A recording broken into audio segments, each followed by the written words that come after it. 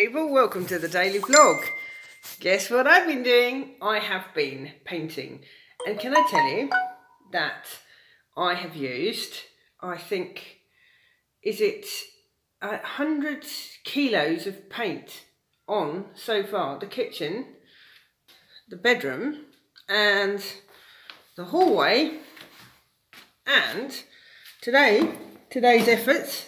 And I have to say it's taken me the whole day.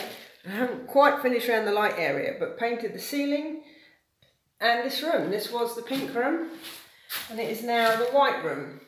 So we are having a great fun painting.